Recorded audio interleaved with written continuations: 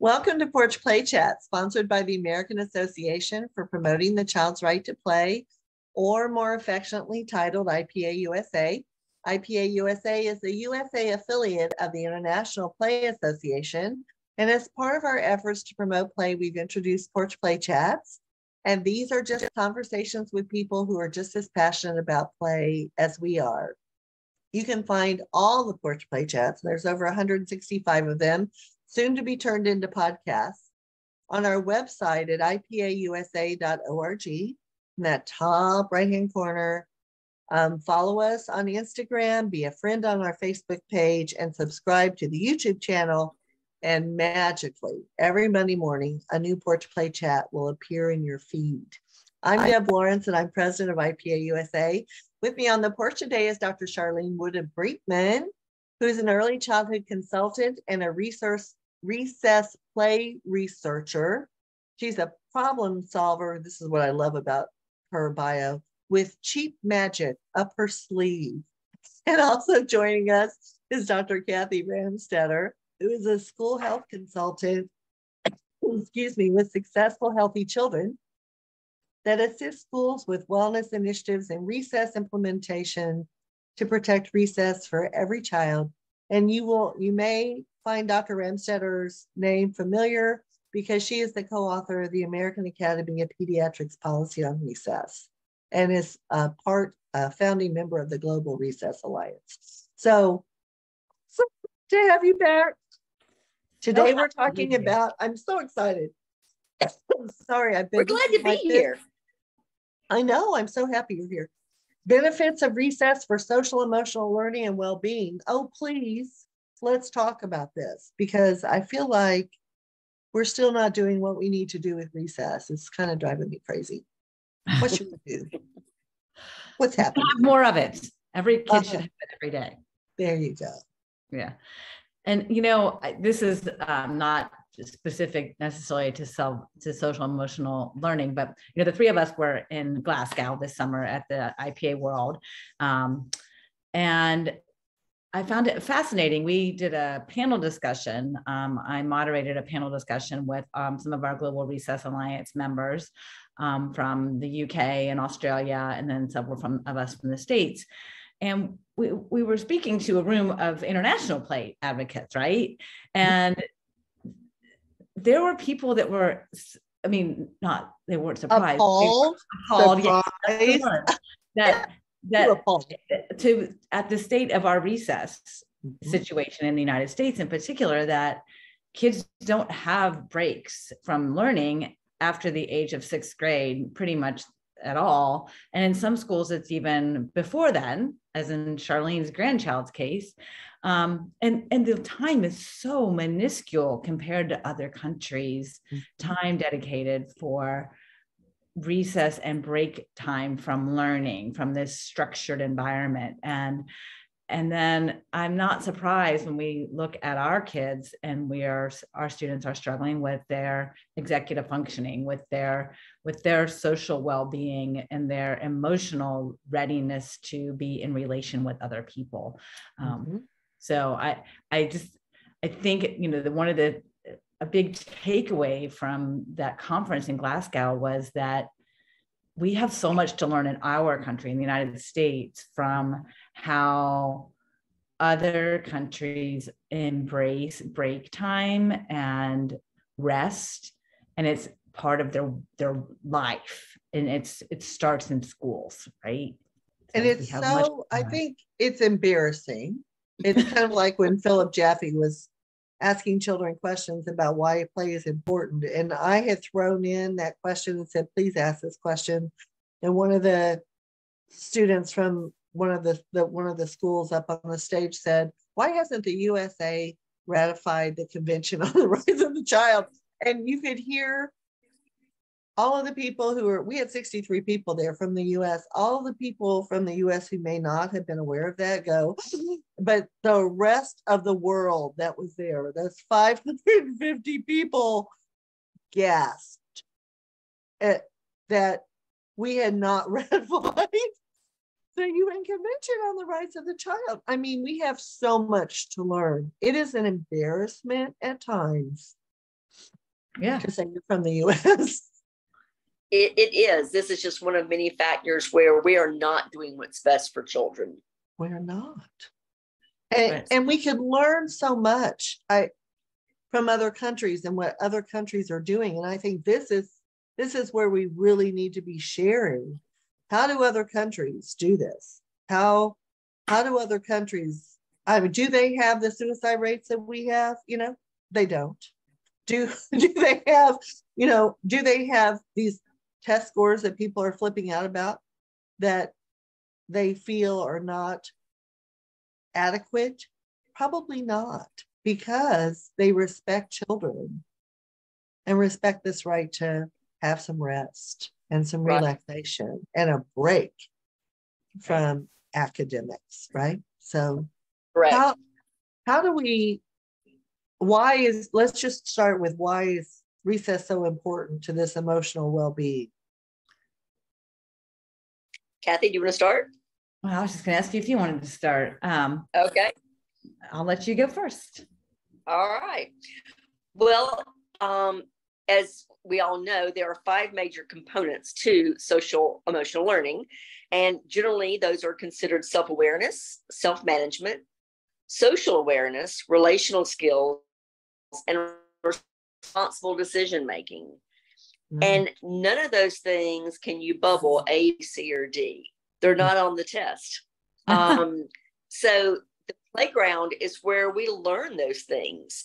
It is the ultimate landscape, for the ultimate classroom, if you will, for these things. Because, for example, responsible decision-making, as Peter Gray says, if children don't follow the rules that other children set, they don't get to play.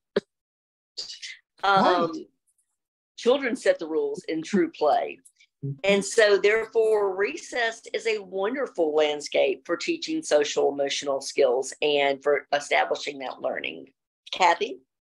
Yeah, and I think that's true. Recess is a time to learn them, but it's also a time to practice those skills with peers. So, for example, let's look at particularly self-management and social awareness. Those are things that can be taught in a classroom, that can be taught in a sort of objective, structured way, that you're going to have to sit here and do this task that I'm instructing and telling you to do, correct? And you have to be aware that you're interfering or interrupting other people if you're doing something that we're not doing. You're interfering with their ability to learn. Those are things that an adult, a teacher, is telling a child to do so that they can be in a group setting, right? But on the playground, then there's that time to practice it, to make their own rules, to be peer-to-peer in that same place of management and kind of negotiating their own decisions, and that is an opportunity to practice those decision making and that social awareness of, well, if I choose to do this, if I choose to button line to get on the playground slide, then I'm upsetting my friend. You know that, so I'm going to become aware of my friend, but I'm also at the same time learning to follow rules from and with my peers. I think those are critical things for us to do in life. You know, if you button somebody at line at the airport, they're going to be really mad at you. So you better learn that when you're in kindergarten. Right. And again, these are life skills that they'll use forever, right? I don't know about you, but I wasn't so good in Algebra 2. I don't think I've ever used Algebra 2 ever again in my life. I have used math. It just wasn't Algebra 2. But what I learned on the playground and what I learned with playing with others, I've used every day. Right. And so I think we have to figure out, what is the outcome? Do we want functional humans who can interact in appropriate ways and make decisions that are good, not just for them, but for others, and follow the rules, as long as the rules are just, right? I'm going to put that caveat on there. And then be able to critically think, problem solve, and function as a human, which we're not doing when they're just drilled and killed all day long. And there's no, I mean, think about how you feel when you've been at work and it's been really stressful and the phone's ringing and you're trying to do all this stuff. And you in your head say, I need a break. People who are in the workplace get breaks during the day. We don't seem to think children need those. And I think that's to our detriment. I 100% agree. Yeah. And, Deb, something you said that was very important was that, when the rules are fair, when they're just. And that's an excellent example of when children learn to self-advocate, to have self-agency, to be able to say, hey, that's not a fair rule and I don't want to play this game any longer. And that's a huge piece of this as well. Yes. And if they're told what to do all day and told how long to do it and told how to do it, what thinking is involved in that? It's just almost like, they're not a robot that you're programming, they're a human. And so it's right. It's frustrating to me that we see children as these tools to achieve outcomes that we want, but yet we put barriers in place by not allowing them choice and freedom on the playground and recess and the ability to develop these social emotional skills. We are having a problem with the outcomes that we're getting, but we don't seem to understand. We just want more of it instead of taking a step back and saying, probably not a good idea. We're on the hamster wheel and we can't seem to get off of it. So it's like saying the soup's too salty, but you continue to add salt. Yes, exactly. And so I think my guess is in your work with schools or in your work in advocating for this social emotional well-being in having recess, how do you go about convincing superintendents, administrators that this is an important element of what they want every child to achieve? How do we do that? Cathy, you want to take the lead on that one? I think we lost Cathy for a minute. Hopefully she'll come right back in. Oh, no. Okay.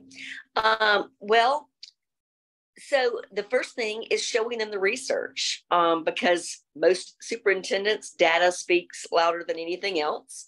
And showing them the impact on academics is critical, because the research supports the fact that academic scores actually increase when we increase recess, increase breaks, increase time for de-stressing, increase time for mindfulness, and time, increase time for play and hands-on engaging learning. So all of those things support stronger academic outcomes. So if you can start with that, then you should have them at least listening. Right. And then because to say, they want those test scores to go up. And they want those test scores to go up. And most people just intrinsically believe that physical activity is the only benefit to recess. And okay, well, it is a benefit, but these other things are so powerful as well. So of course, yes, we want children to not be obese. We want them to be healthy and fit. So therefore, this is a benefit as well. But then social emotional learning, most superintendents should want calmer schools and better functioning schools where there's a stronger mental health aspect across the board, students and staff. So if we can show them that learning how to be self-aware can help students to de-escalate themselves, to self-check in, to use their own coping strategies, they're going to have less time off instruction and off task, being pulled out for behavior issues and having the entire class disrupted for those behavior issues, if we can teach students these skills. So I think what you're saying is, and Cathy, we were talking about how do you get to these superintendents and principals and administrators to engage them in having a conversation about the importance of recess. And Charlene is immediately going to, what do you need, right? What do you want? You have to make it individual to each administrator or superintendent. And then did you know, blah, blah, blah, blah, blah. And then this is how you can reach the goals or the outcomes that you're looking for by doing this, this, and this, and giving them the data that they need. Because superintendents are very data driven, right? So they're looking at the test score saying, your teachers need to do a better job. We need to buy another $5 billion curriculum to strengthen math skills. And more computers. And more computers. Oh yeah, absolutely. Instead of, let's look at the child as a holistic system, and that cognition, their cognitive development, is one facet of their development. And this is how paying attention to social and emotional development, paying attention to physical, fine and gross motor development, paying attention to language development can help you with that cognitive development, right? So I really think I think it's a smart approach to go in and say, what is it that you're struggling with? Every principal will tell you, I'm so tired of all these behavior problems. Children are just not able to solve problems. And you can say, well, what opportunities during the school day do they have to practice that? Well, we bought this social emotional curriculum and the teachers are supposed to be doing it. I mean, really, I hear them because I've talked to them about these things. And I'm like, but when do they have time to practice? So it goes back to what Cathy was talking about. Yes, you can give them some strategies in the classroom, but they really need to be able to practice them with their peers. Yeah. And so, Yes. so it's all, I'm not quite sure why. And I know it's because, the governor calls them and says, our test scores are awful and you need to do something about it. And then the Department of Education in that state says, these test scores are awful and you need to do something. So I'm trying to figure out, do we do it principal and superintendent by principal and superintendent, or do we need to do something more systemic and work from both ends, from the top and from the bottom? I think it is an approach from the top and the bottom. And I think a challenge that it's something that we've just all three have talked a little bit around is that there's big money, big corporation involvement in what we're doing in our schools, right? And the assessment industry is a $1 billion industry, as is the sale of packaged curriculum, tech savvy curricula for schools to deliver the deliverables that are going to be measured by this assessment mechanism that we're going to also have to buy. Mm-hmm. I don't think we can ignore that. I think it's a challenge that, from what I gather, is probably more present in the United States than it is in other countries, although it has hit the United Kingdom pretty hard in the last 10 years with this need to have all this objective data and technology. It is heartening to see, out of the aftermath of the ill effects of COVID on our schools, that there are companies that are recognizing how and are implementing, utilizing tech in ways that can support our students in their whole student learning and growth, where technology can be used in ways that allow for teachers to have one-on-one conversations with students that is not a public vehicle, that allows for students to be engaged in their own learning and their own assessment of their learning. But that's not the norm right now, right? The norm right now is we have all this standardized testing and teachers are being expected to deliver on those outcomes, which are the standardized test scores, right? So the whole month of March or April, depending, or both, in whatever state you're in, is spent with it's testing time. And then May hits and the school's over. And then we spend all of September trying to get ourselves back on board to have our October testing thing. And then to have it's a cycle. So when you talk about from the top down, I think that's going to be a little bit not a little bit, that's a lot more of a challenge than being from a grassroots or a local rule. Plus we recognize local rule. I mean, even if the Department of Education at the federal level says we should do all this, it's not going to come with any kind of real way to deliver it from Oklahoma to Hawaii to San Francisco to New York. I mean, there's just not going to be one way to do it across the country like that, which I think is another challenge that is unique to the United States. We have so many different contexts than other countries do in the world that have a much more homogenous kind of makeup, if you will. So that gets back to Charlene's idea of really speaking school administrator language, seeing what schools, I mean, the school's purpose is to educate our children.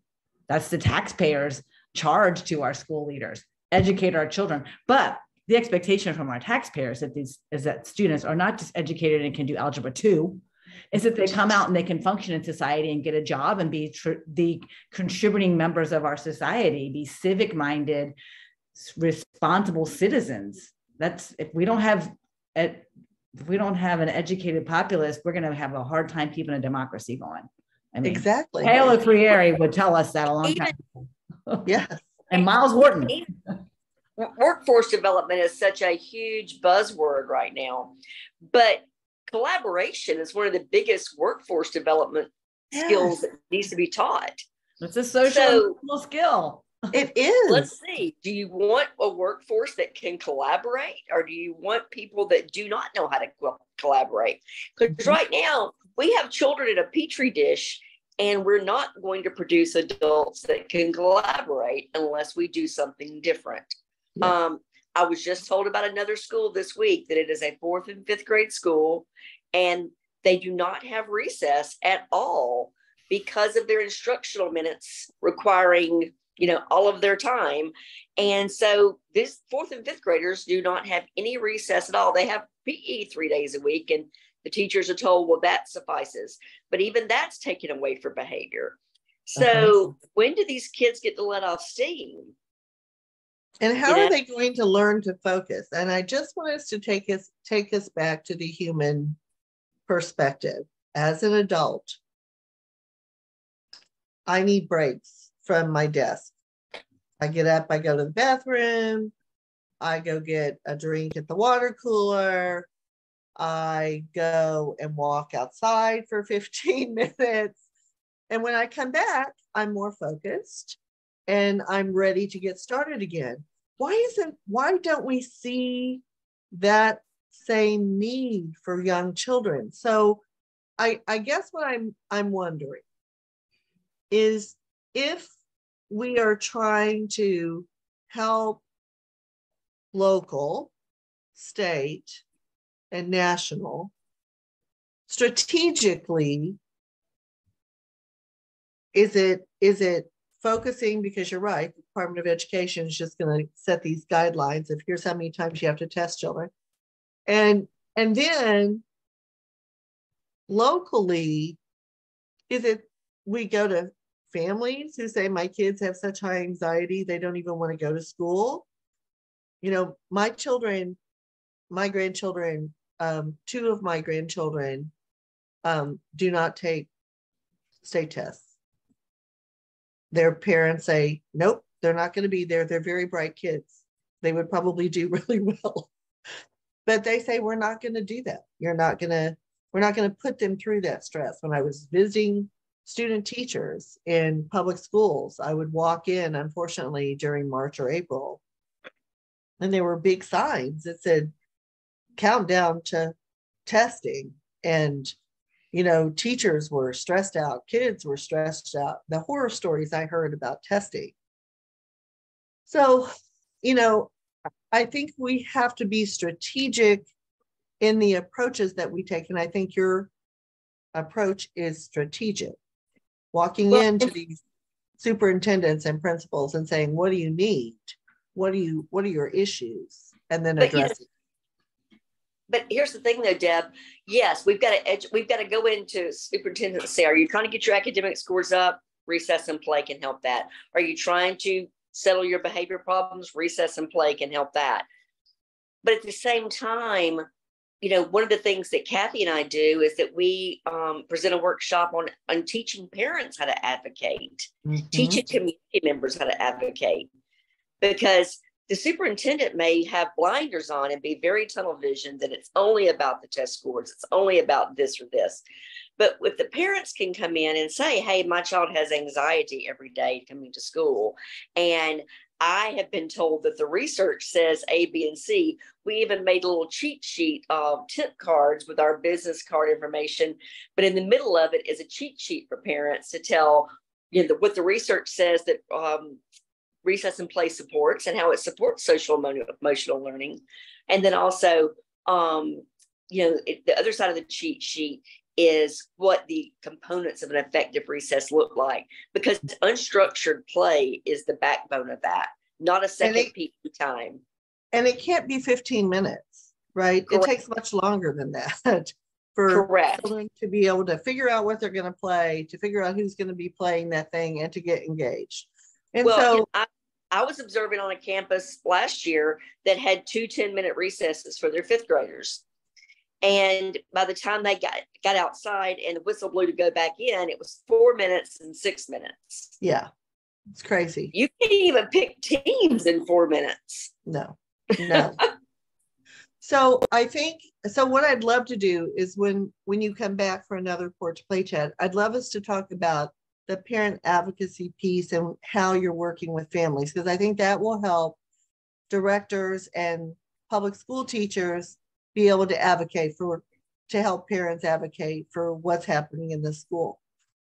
And the other topic I think we really need to focus on is the data, the specific data that you're able to pull based on what the superintendent is saying or what the principal is saying, when parents are coming to them saying, we need more recess, right?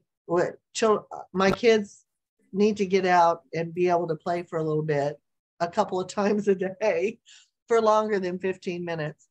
And then to help maybe have a discussion about a sort of a guide, what makes sense. You know, Debbie Ray's wonderful project, it is one approach and one that makes great sense.